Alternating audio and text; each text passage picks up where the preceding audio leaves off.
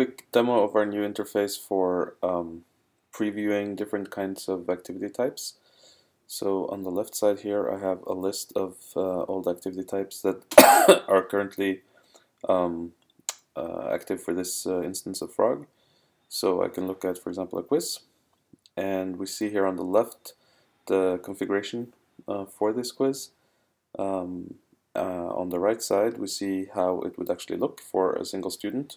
So the default with nothing filled out looks like this. We also have some preloaded data here which comes from the person who made this activity, designed to kind of showcase the diversity. So for example, we see here that we can have a statistics quiz and that supports math. We can have a quiz where we ask a student to justify their answer.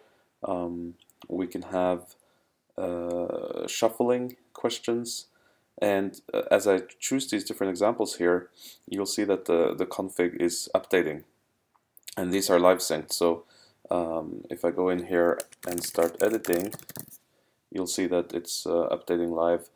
If I go down here and I say I need them to provide a justification, we see here there's a justification.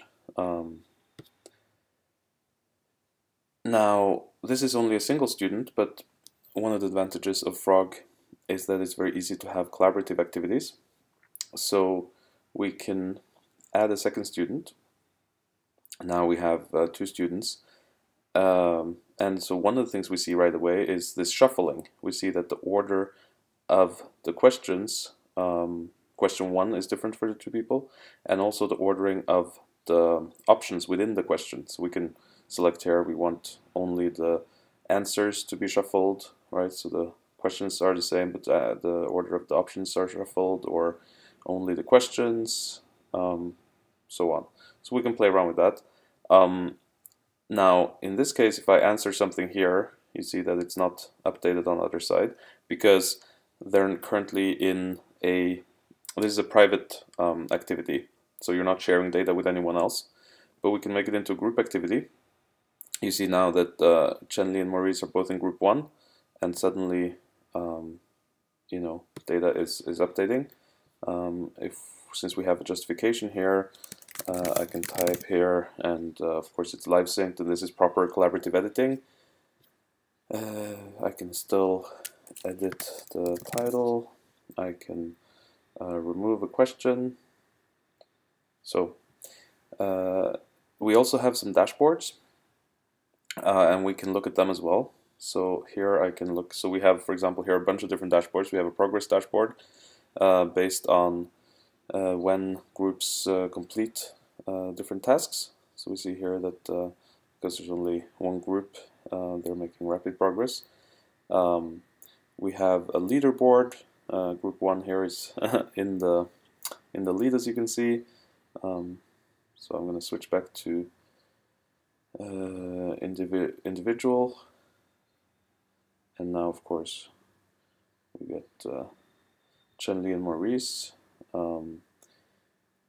If we had a quiz with coordinates, which we don't have an example of here, we could be able to actually plot where people are, and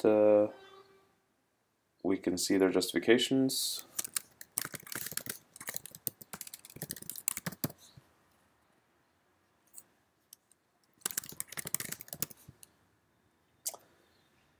So there's a few different, okay, we can see what answers they've actually provided. Again, of course, everything's updating live. Well, go up to here. So, okay, we can have, let me just do one student. So we can have rich text. You see here, we can have, we can easily include videos. We can have pictures and questions. And one interesting thing is actually just trying out this Hacks bookmarklet that I just saw, which actually kind of works in the sense that it actually lets us edit this stuff live, which is pretty crazy. Of course, currently that's not being saved anywhere, and I'm not quite sure how we would do that, but possibly something to look forward to. You're a liar in the future. Anyway, so let's see. I'll just reload to get rid of that. We also have, so we're very interested in dashboards to support different kinds of rich orchestration by the teacher. And so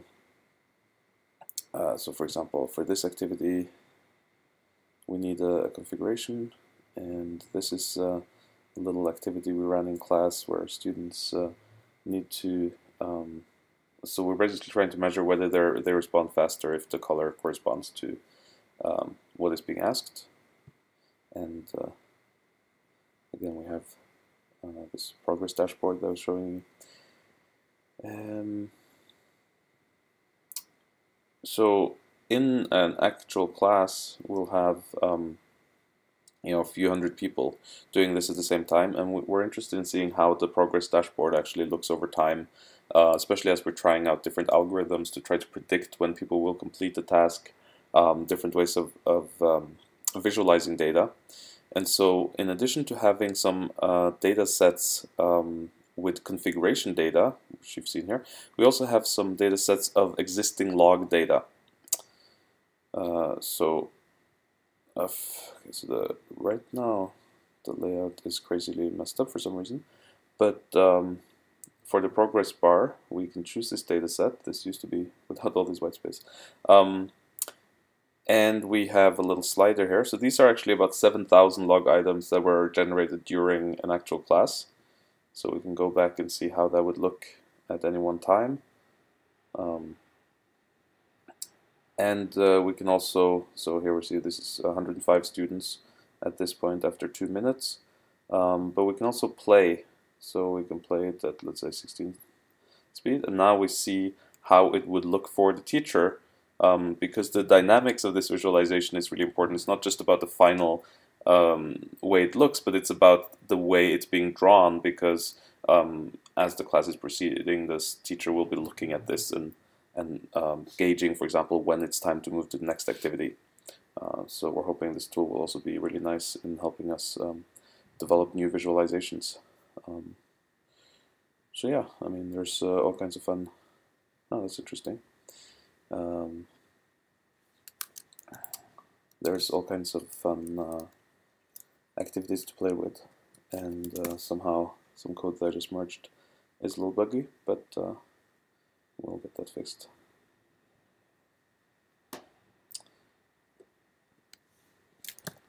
Anyway, just a quick demo, and yeah.